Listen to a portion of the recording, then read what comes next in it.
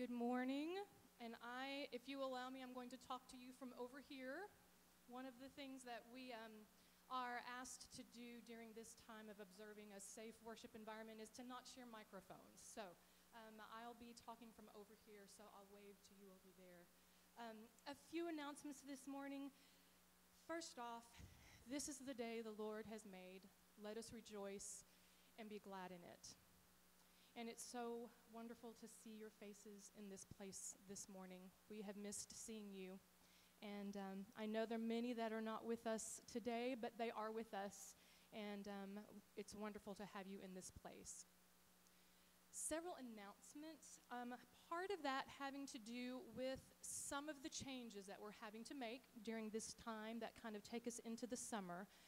One of those is that we will not be taking a physical offering, meaning we will not be passing an offering plate. But in the back, where you see Ron along the edge of our soundboard, is a collection box for your offering. There's an envelope there should you need it. When you come in to the service in the mornings or as you leave, if you'll drop it there, it'll be in a secure place, and we'll make sure that it gets over to the church office. Also, if you are using an assisted hearing device, hopefully you found it laid out for you in the foyer. At the end of the service, if you would just leave it right where you are, we're just going to leave it in the pew, and it will stay safe there and be just there for you next week. Hopefully not next year. Hopefully we'll see you next week. But it will be there for you next week. So you don't need to worry about returning it. Just leave it right where you're seated, and we'll make sure that it gets taken care of. We are going to continue to have online videos of our worship service to provide for those who are at home. And even though it won't be in a live format, we do want to make sure that we have that for them. We had so many encouraging responses about those who really enjoyed, and we're so grateful for that opportunity. So we will continue to do that. If you'd like to share the word and make sure everybody knows that we'll be sending out a link through an email for right now, but you're looking for that email that will be coming from the church about that. We also want to make sure over the course of these last couple of months when we've been home, our big concern and what we've been really following up with is making sure everyone's receiving the information. The majority of our information on a weekly basis is contained in the church newsletter. I know most people picked it up here at church. Some receive it through email. Some were having it mailed to them. If you know of someone who is not receiving that information, if you would please let Vanessa know in the church office. It's very important. We really want everyone to know what has been happening with the church council during this time, so we want to make sure everybody's informed of what's going on.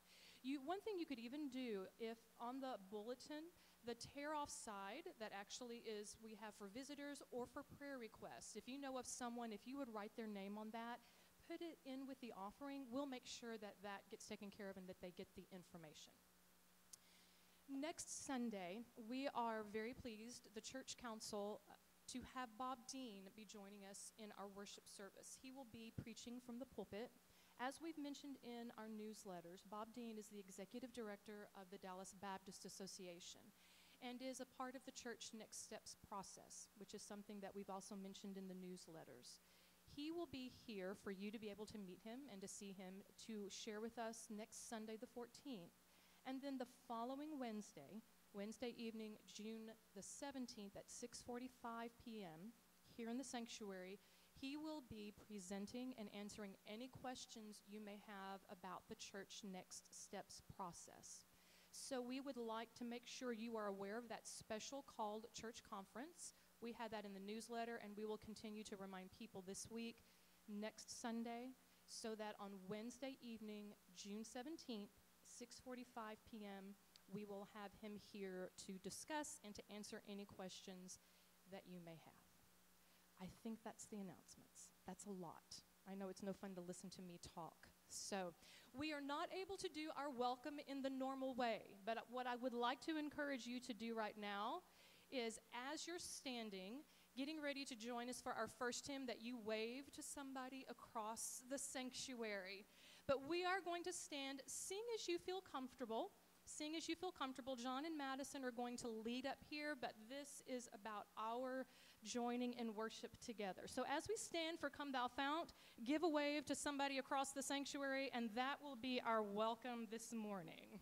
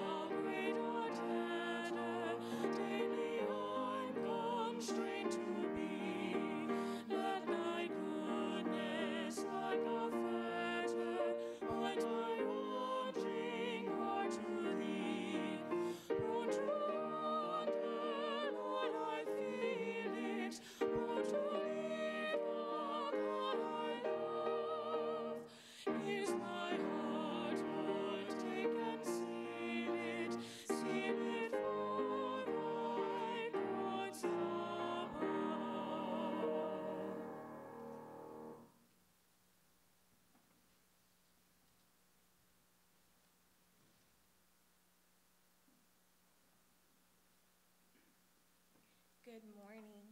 I'm going to be sharing a scripture from Ephesians chapter 3, starting in verse 16 through 4:6. I pray that out of the glorious riches he may strengthen you with power through his Spirit in your inner being, so that Christ may dwell in your hearts through faith. And I pray that you, being rooted and established in love, may have power together with all the Lord's holy people to grasp how wide and long and high and deep is the love of Christ, and to know that this love surpasses knowledge, that you may be filled to the measure in all the fullness of God. Now to him who is able to do immeasurably more than we ask or imagine, according to his power that is at work within us, to him be glory in the church and in Jesus Christ throughout all generations, forever and ever. Amen. As a prisoner for the Lord, then, I urge you to live a life worthy of the calling you've received. Be completely humble and gentle. Be patient, bearing with one another in love. Make every effort to keep the unity of the Spirit through the bond of peace. There is one body and one Spirit, just as you were called to one hope when you were called, one Lord, one faith, one baptism, and God the Father of all, who is over all and through all and in all. You may be seated.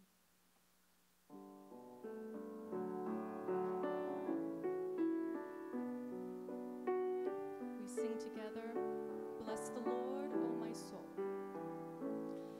Bless the Lord, O my soul, O my soul, worship his holy name.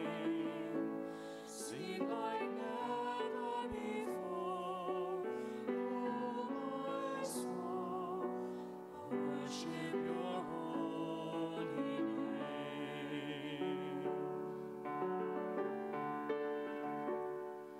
The sun comes up, it's a new day dawning. It's time to sing a song again.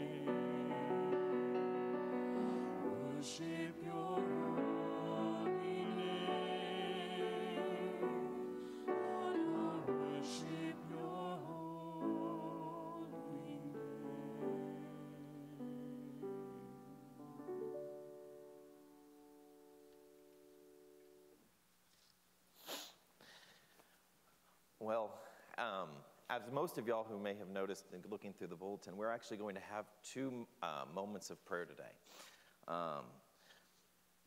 This particular moment, this particular time, we felt as a church, as a congregation, that it would be appropriate to have a time of thankfulness for the life well lived of Sam Underwood. One of the things that I've been mulling over through these times alone is just how meaningful he was to me, and getting to hear some of y'all's stories of how meaningful he was to you. And I wanted to give us an opportunity to pray about that and thank God for a life well lived. So if you take a few minutes and pray with me. So let us pray.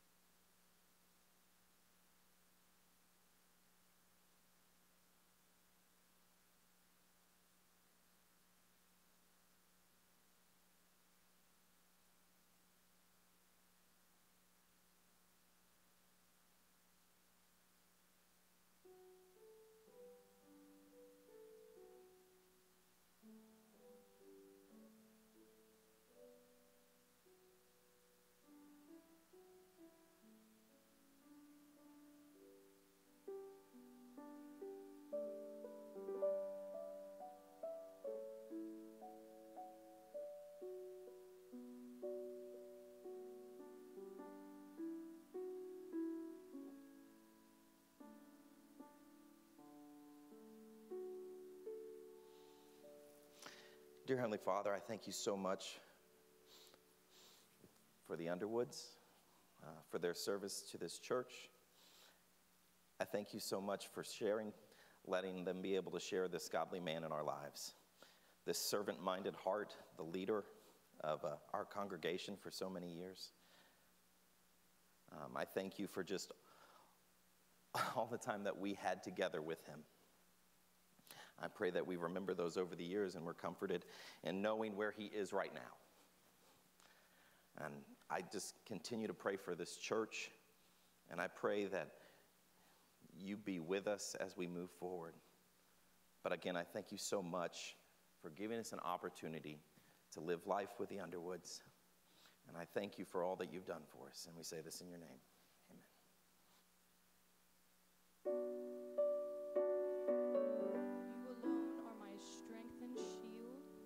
To you alone may my spirit yield. You alone are my heart's desire, and I long to worship thee.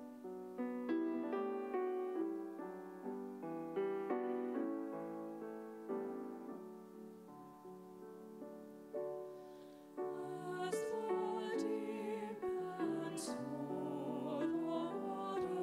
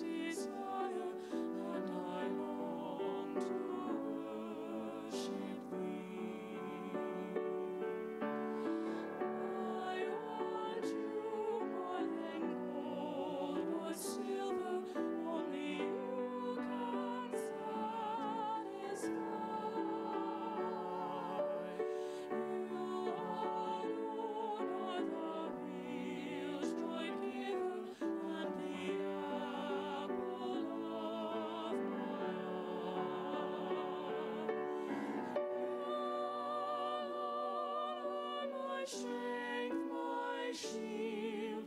To you alone may my spirit yield. You alone are my heart's desire, and I long to worship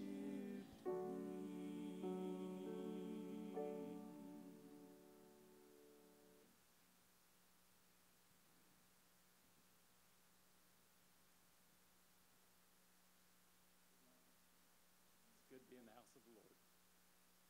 Allow me to bring this to your attention, these folks that we want to pray about this morning. In the hospital, we have Olitha Baker, Monetta Owen, Helen Joyner. Let's pray for them. Let's continue and always to pray for David and Carol Raines. Sharon Cozart, I believe, spent time in the hospital as well. Let's pray for Betty Toes, and always pray for the Underwood family. And pray for all of us as this time, as we go through this transitional time. The world is in a crazy place. I've seen crazy on my job. We see it on the news, but we're here. We're here to worship it. We know who's in control.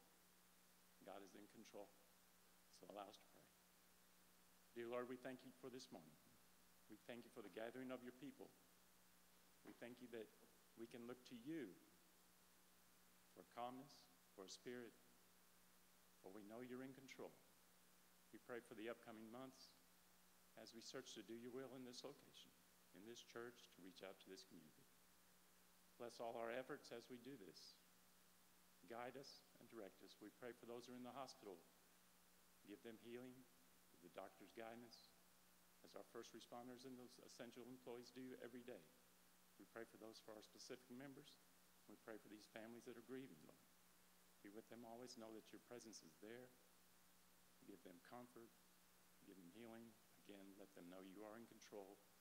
You are the one that's in control of this world. And that gives us peace and comfort. Again, bless this time together. At the end of the service, let us know that it was good to be in the house of the Lord. And again, bring us back again to worship you and study your word. It's in your name we pray. Amen.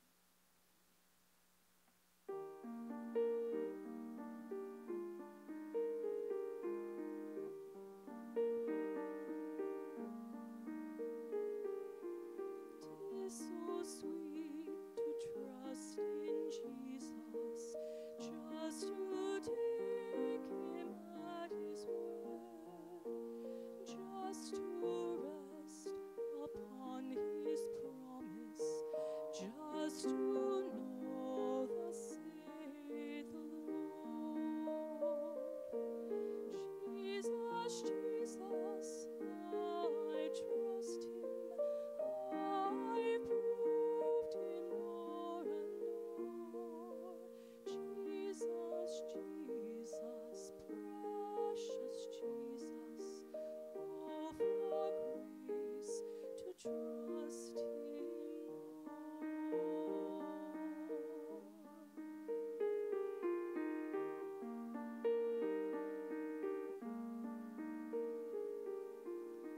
I'm so glad I learned to trust him, precious Jesus, Savior, friend, and I know that he is with me, will be with me to the end.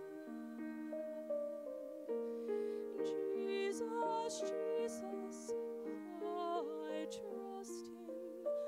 I proved him more and more. Jesus, Jesus, precious Jesus, oh, for grace to trust him more.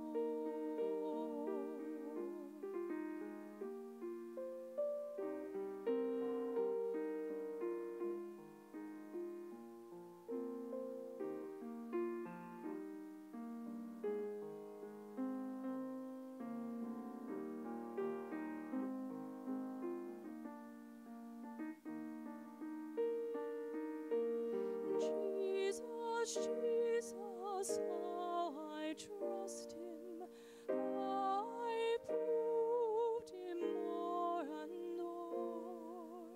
Jesus, Jesus, precious Jesus, oh, for grace to trust Him more.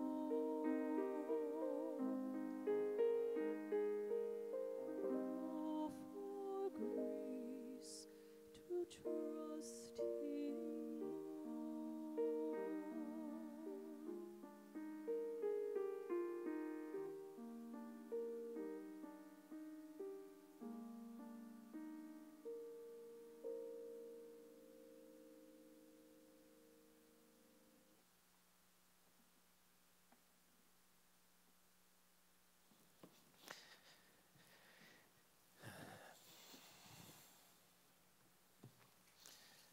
One more quick announcement I would like to make before we get started.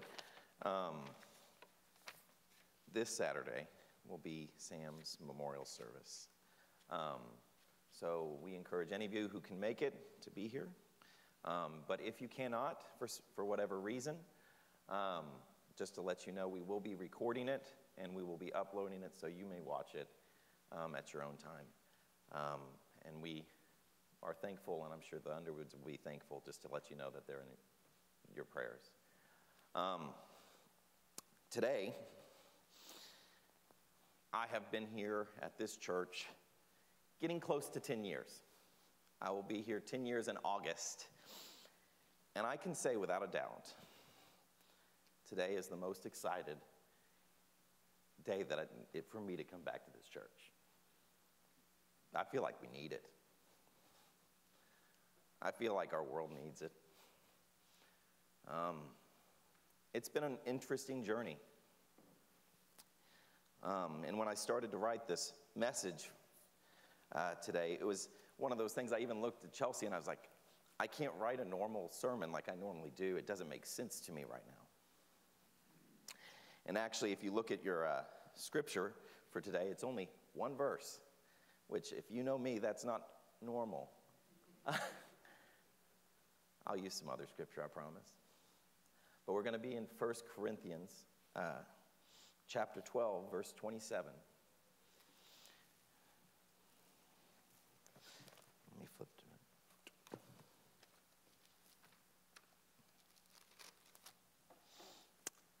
You are the body of Christ, and each one of you is a part of it.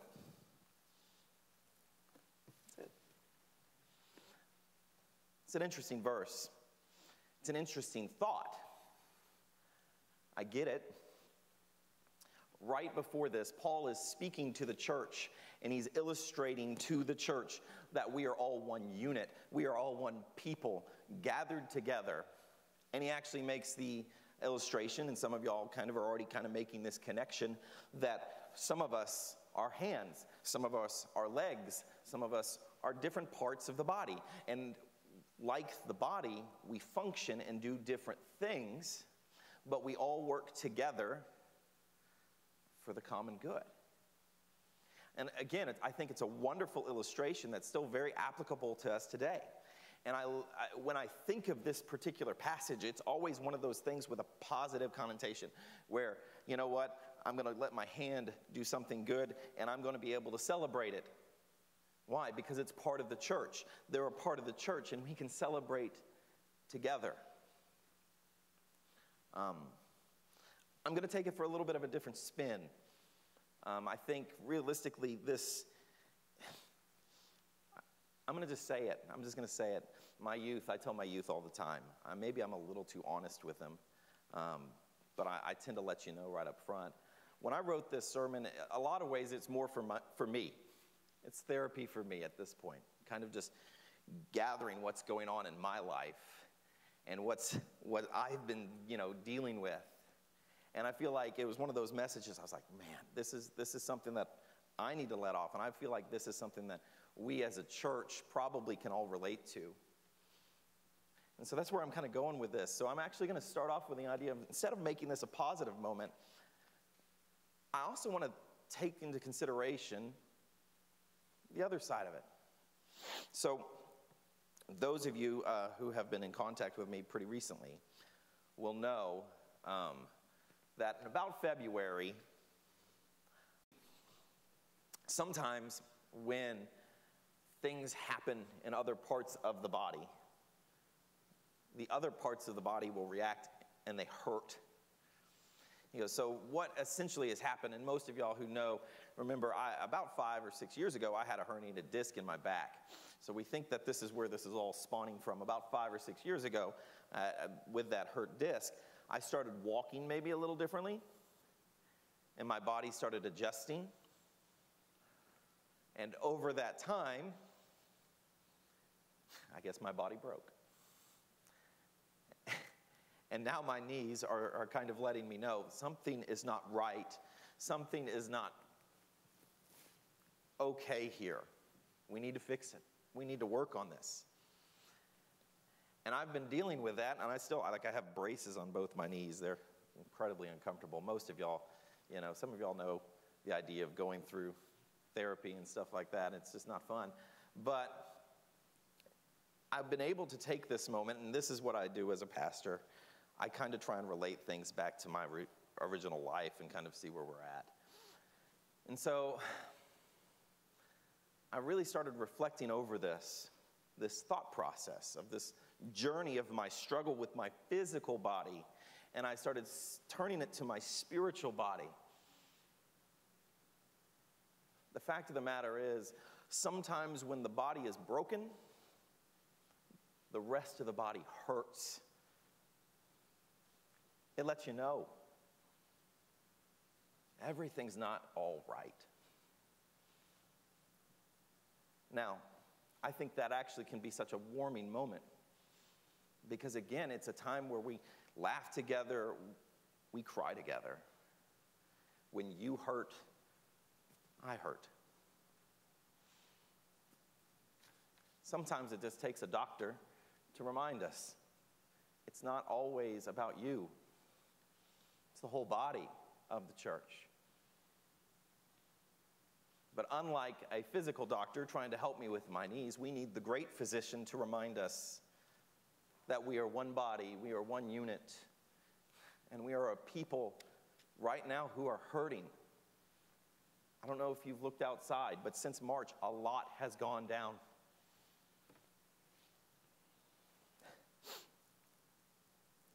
A lot of people having the conversations with people, we're confused, we're upset,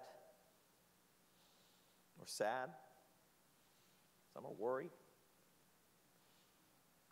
I think those are all honest things to say. But I fully believe that God is still in control. He's in control of this nation. He's in control of this church.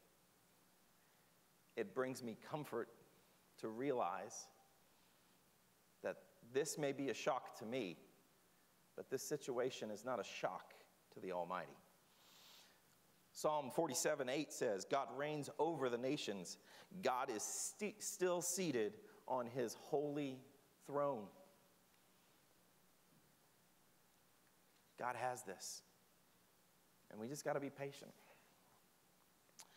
So, my orthopedic told me, he goes, hey, I need you to go to physical therapy. Okay. I've been to physical therapy when I was real little, but didn't really remember much of it. So I went to physical therapy. You know what's great about physical therapy?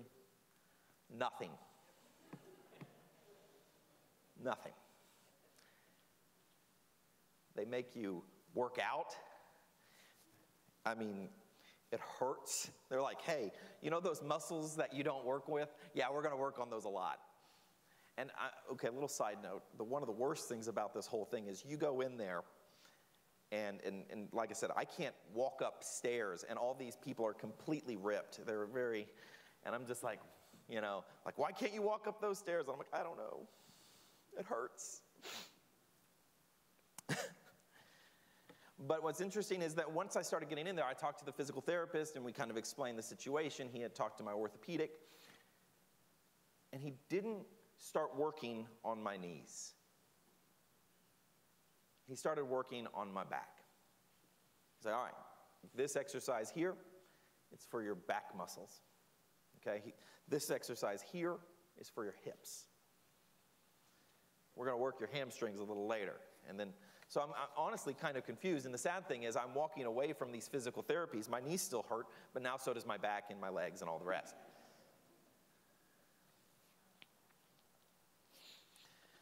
For the body to heal, we need to exercise. That's what I'm learning from this. Because my body has to be strong in order to adjust for the pain going on in my knees. Okay? For the church to heal, we need to exercise. We can do that in a lot of different ways.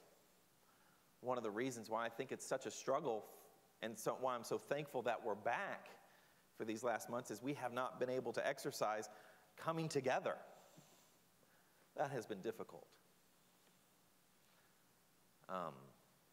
But we also have the ability to pray. Pray for our congregation. Pray for our families. Pray for those around us. And you know what? I will say this. I have been encouraged, and I've been very reflective over these last few months about some of the things that I'm extremely grateful for. I'm extremely grateful for Miss Porter's phone calls to just see how I'm doing. I'm extremely grateful for Miss Pat writing letters to my kids saying, hey, we're still here for you. I'm extremely grateful for Sunday school teachers who have been checking in on their groups and letting them know that we're still a family. I'm extremely grateful for moments like birthdays and getting Linda Maxwell's wonderful cakes. I'm extremely grateful for Christmas time and always getting to receive some wonderful, tasty foods, not from everyone, but the ones that always stick to mind are Lisa's sausage balls. I'm extremely grateful for y'all's prayers for me. That's exercise. We have that. We have the ability just to call and check up on people. And I'm going to be honest, it's hard for me sometimes. You know, I get so caught up in life. I'm busy. You know, that's a horrible excuse, right? There used to be an old saying, I don't remember who said it, so I'm not going to butcher that, but it said, if Satan can't make you sin, he'll make you busy. But one of the interesting things about this whole ordeal, we've slowed down quite a bit. And it's helped us reflect, I think, to really understand and be grateful for the things God has given us. One thing that I've been very grateful for this time is the idea that I get to sit down and have dinner with my kids. You know, things just slowed down a little bit. And I get to spend times with my family. You know, I don't know if there will ever be a time in history for me where I get essentially 4 months to come home to my kids every day. I'm kind of grateful for that. Prayer. Praying for one another. In Romans it says, in the same way the Spirit helps us in our weakness. We do not know what we ought to pray for, but the Spirit himself intercedes for us. One of the things that I have learned is there's a lot of times I don't know what to pray for, but I pray anyway. Because I recognize that the Spirit intercedes for us. God is on our side. A lot of times we just need to go to God to just make that connection.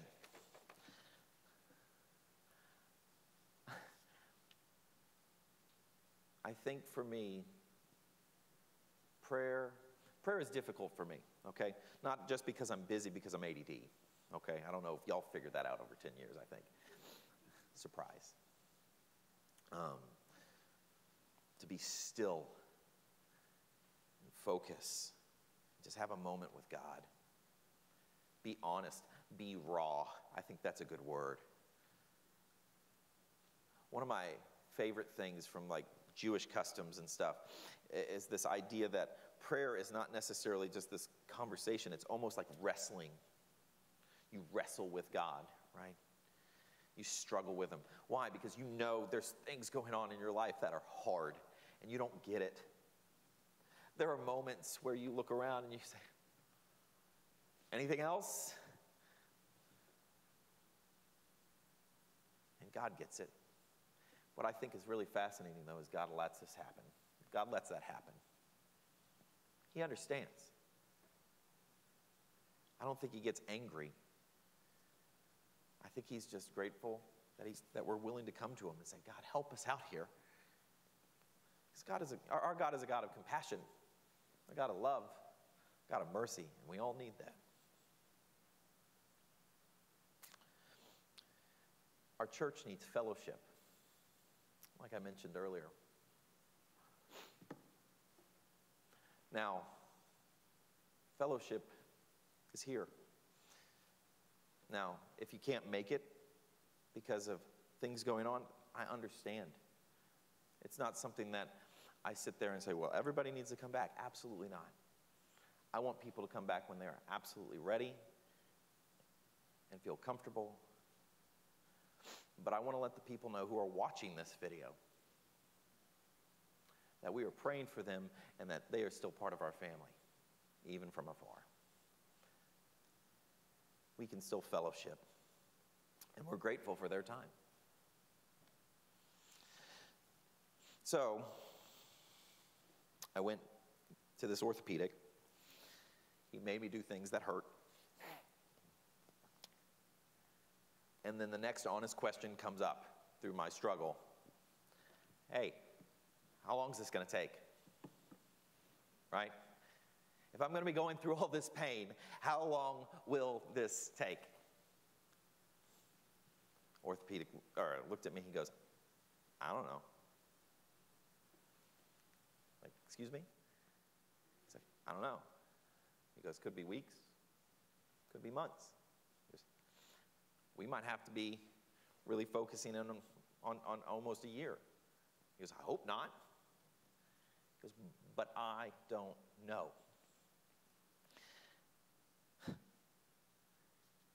Then he said this. He goes, I do know one thing, though. To get better, you have to keep going.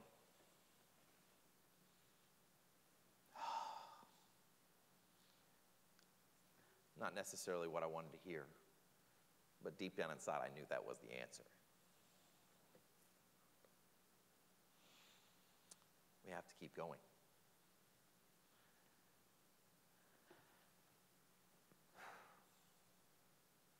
It's interesting. As I go through, and I've kind of been weaving my life, it's kind of, looking back through these past few weeks. Some of the challenges that we have gone through as a nation, as a church, as an individual. I go, man, that's really hard. But we got through that. Previous times. You can look back on the past. We've struggled before. We'll struggle again. But through those struggles, the Bible teaches that makes you stronger. And like I said last week, one of my favorite things is that I know the end of the situation, right? I've read the back of the book. I know where this all leads. And I may have some bad knees now, but I don't think in about 100 years I'll have some bad knees. Hallelujah.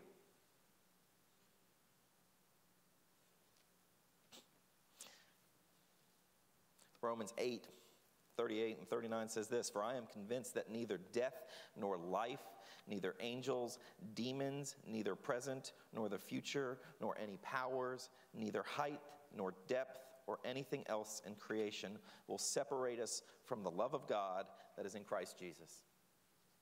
Amen. God is still good.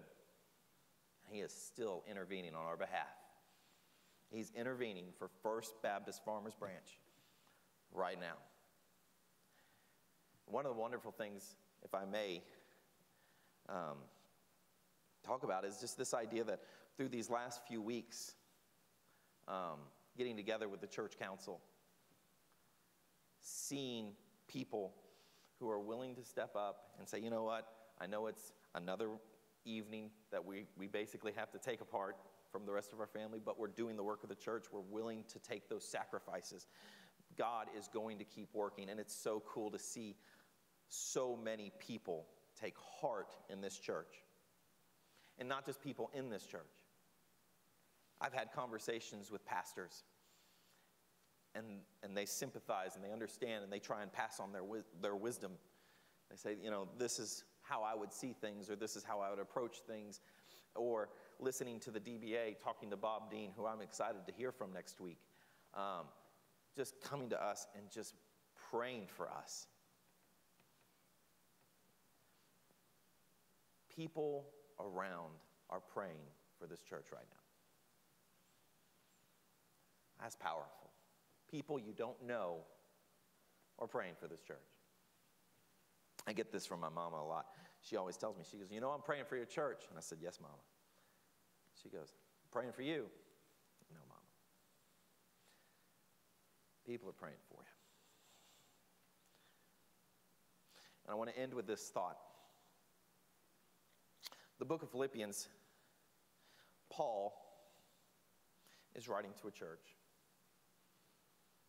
This church actually, if you go through all the text, most people would say this, I don't want to say this was Paul's favorite church, but it was the church that Paul allowed for him, probably the healthiest church that he ministered to in our letters. He would allow them to actually help fund his ministry. All the other churches, he wouldn't allow them to do that. He's like, no. But Philippians, the book of Philippians, he allows them.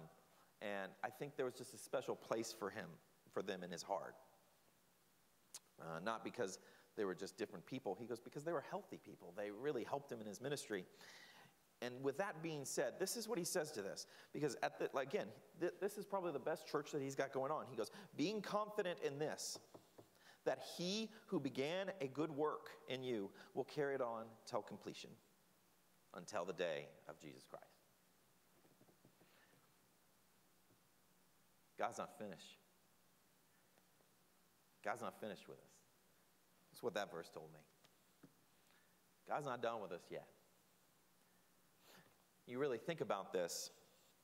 Paul is writing to a healthy church who's doing good work on behalf of his ministry, and he says, hey, God's not done with you yet. When will this be over? When Jesus comes back? God's still not finished with him. And God's not finished with us yet either. I fully believe that. I'm so grateful that we have church. I'm so grateful for you. And I pray that God does wonderful things in our lives. And we will laugh together, we'll continue to cry together, but we'll continue to live life together. And the world will see the great things God is doing in this church. Let's pray. Dear Heavenly Father, I thank you for what you do. I thank you for your mercy, your grace, your peace. I thank you for family, fellowship, churches. I thank you for interceding on our behalf.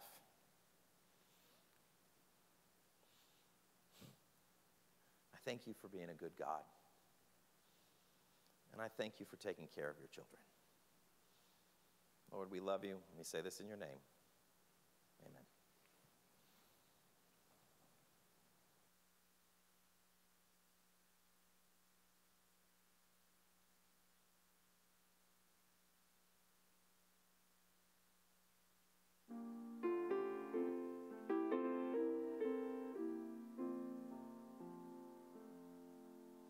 O sol,